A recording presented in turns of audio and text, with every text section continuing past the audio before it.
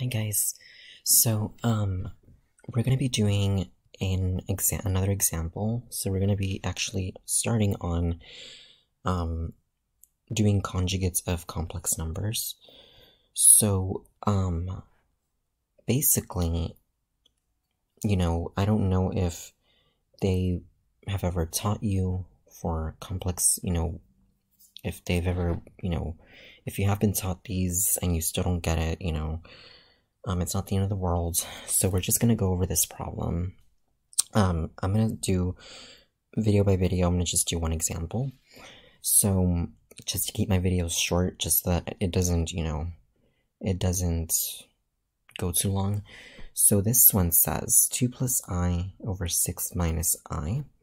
Okay, what you're gonna want to do is you're gonna want to do the conjugate of the bottom part. You see, because on the bottom we're not supposed to have any imaginary numbers. So you're basically gonna say you're gonna multiply by 6 plus I on top and bottom, okay? And you basically do the same exact thing with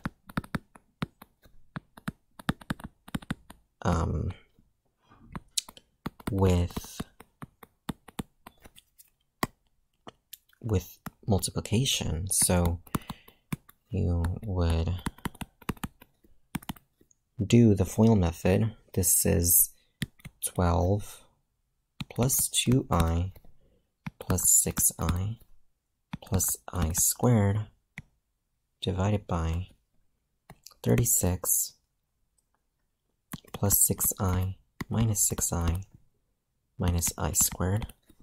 And this would be 12 plus 8I plus, and if you don't remember, I is equal to the square root of -1, so I squared is -1, so this is -1, and then divided by 36 minus, and then these two cancel out, and so we have I squared, which is -1, so then we would have 12 minus 1 plus 8I over 36 plus 1, which is 11 plus 8I over 37. And some professors or some teachers want you to write it in standard form, which is basically, like when you have A over B plus CI over D, or A over B plus, I'm just gonna see a number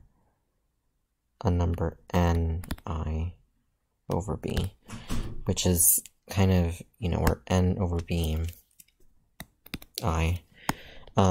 They want you to write it in two separate fractions, basically. So you're going to have 11 over 37 plus 8I over 37. And that would be your final answer for this one. I hope this helps, guys. I will go over another one in the next video. Bye, guys.